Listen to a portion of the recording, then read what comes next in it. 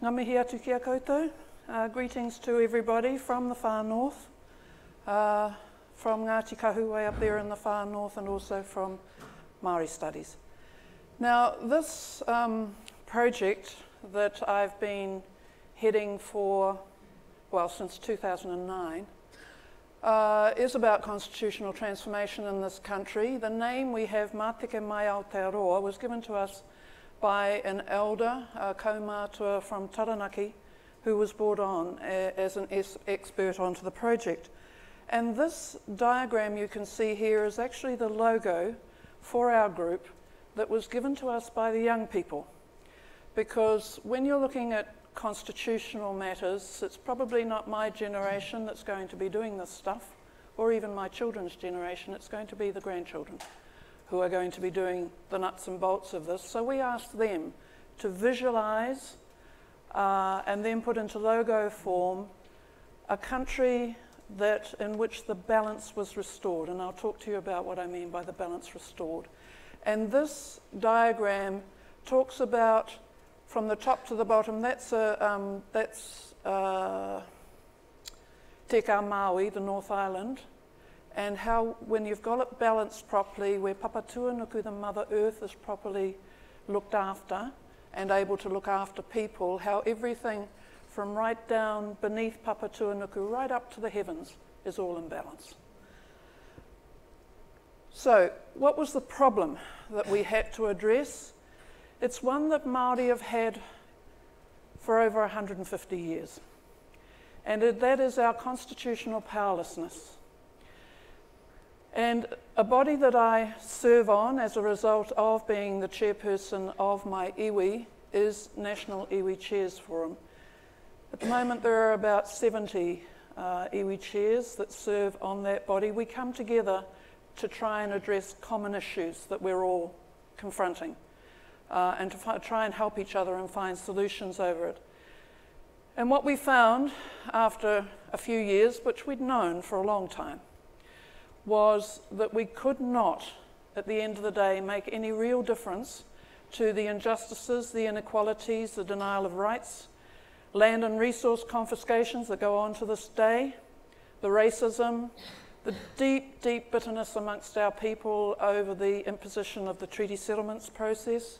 We could not address them. And that was making our job extremely difficult, extremely frustrating. The one thing that Jane was talking about the TPPA was just one of many of the issues that we just kept running into a brick wall over. And no amount of talking or trying to be nice or anything like that actually produced any difference. It just ran us round and round in circles. And so the matter of constitutional transformation, which is quite different from constitutional change. Constitutional change is when you fiddle with what's already there and try and make things a bit better. Constitutional transformation is when you start all over again and try and do something that will fix up the huge problems you have. So this decision about the need for constitutional transformation is not new in Māoridom. We had 3 huge hui's gatherings in the 1990s that said this had to be done. But then, of course, we didn't have the resources to do it. Then along came the foreshore and seabed, and that really motivated us to come on and hurry up and do the job. So it's required to reinstate the balance between mana Māori motuhake. Now, it's often referred to as Māori sovereignty, but it's what was protected under Te Tiriti o Waitangi, and that is our power and authority within this land as the original people of this land, and we are responsible for this country in that respect. So it's the balance between that and British kāwanatanga, the British governance that we agreed that they could have over British subjects and over other immigrants. And that balance was set out very, very clearly in Te Tiriti. And if that balance had been upheld, we wouldn't have the horrific problems we do in the Māori world at the moment. So we were looking for constitutional transformation that would restore that balance and get you back to that diagram that the young people came up with. So the research question became, what constitutional model for Aotearoa would restore the balance between mana Māori and the British Kāwanatanga and be based upon, now there are three very important areas it had to be based on. First of all, there is tikanga. Now, tikanga is often translated into English as protocol, but in actual fact, it's our legal system. It's the first legal system of this country, and it is the one that remains to this day, even though it's not formally recognised. Kawa is another term. In the north, we use tikanga, elsewhere they use kawa. So that's why I've got both of them there. It is our Māori philosophy and law. And then this incredibly important document that colonising historians, colonising governments have chosen to say doesn't exist, but I'm afraid it does. He hakaputanga o te rangatiratanga o New Tirini, the Declaration of Sovereignty of New Zealand of 1835. And I know that most New Zealanders don't even know that this exists. However, the Waitangi Tribunal held a hearing and came out with a report confirming that this is fundamentally important to this country. And that stated that the sovereignty of this country lies in the hapu, not the iwi, the bigger organisations, but in the hapu. And that was signed in 1835, accepted by the British Crown, and then the consequence of that was the treaty that allowed British immigration in here on the condition that the hakaputanga remained and was upheld, and that the British governed their own people.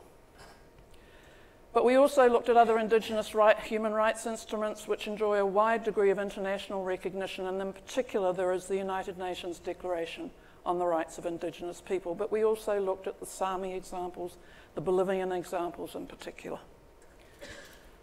Now, the research team itself was established in 2009 by the National Iwi Chairs Forum. It is called, as I said, Matike Mai Aotearoa. It means rise up.